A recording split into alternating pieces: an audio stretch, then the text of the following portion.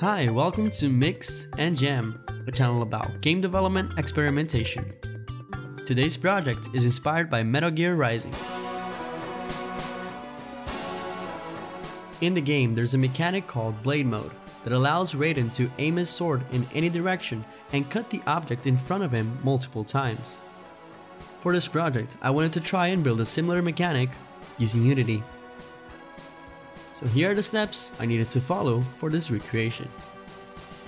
Implement the slice mechanic for the 3D meshes. Set the proper animations for the blade mode, and polish the scene with particles and effects. Like all of the third-person character projects in this channel, I've used this tutorial from Filmstorm to create the camera control for my scene. I headed over to Mixamo to download most of the animations I needed to implement.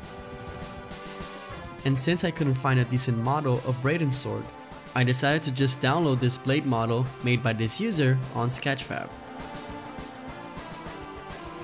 I started off by implementing the aiming mechanic by changing the values of the camera's field of view and the tracked object offset. Then, I created a plane right in front of the player. I made it so that the plane was a child of the camera, making it follow its position and rotation. And to rotate the plane itself, I've used the mouse horizontal axis to add to the plane's rotation on the Z-axis. Now, I had to figure out a way to cut the meshes of the objects inside of the plane. I've decided to use this open source slicer framework called Ezy-Slice, made by David Orion. By using the slice object function, I could easily tell what object I wanted to cut and the slice direction.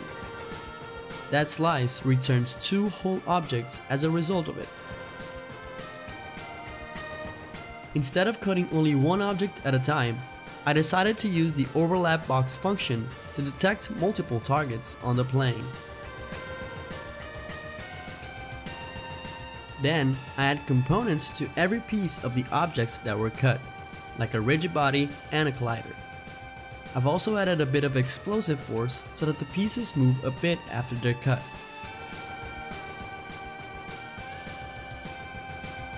Animating the blade mode was quite tricky. What I did was manually create 8 different poses for each possible direction in their own unique animation clip.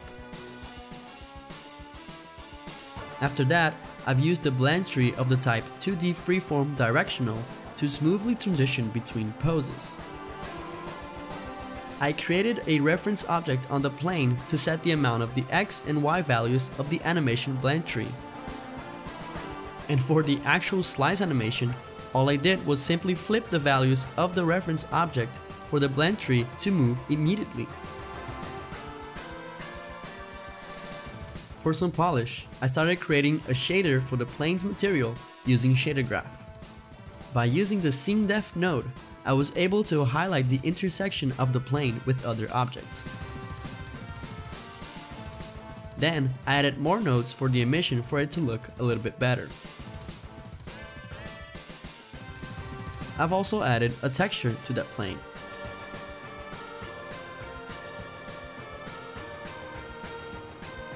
Then, I created 2 particle systems for the mechanic. One that was a very fast particle emission with a big trail,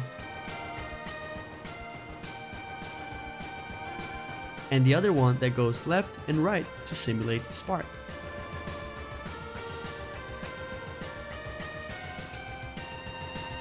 I added some screen shake to the slice using Cinemachine's impulse source.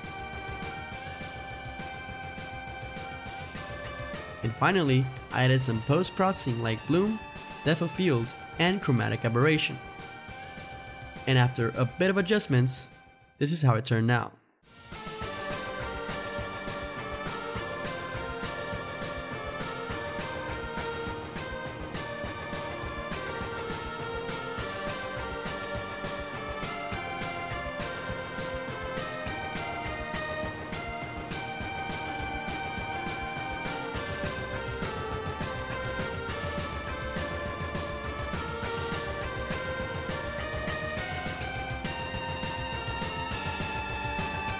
If you want to download this and all the Mix and Jam projects, you can find a link for the projects repository on the description below.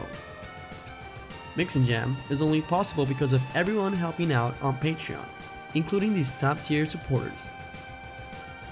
If you want to see more videos like this, please don't forget to subscribe, it really helps out the channel to grow. Thank you so much for watching, and I'll see you in the next one.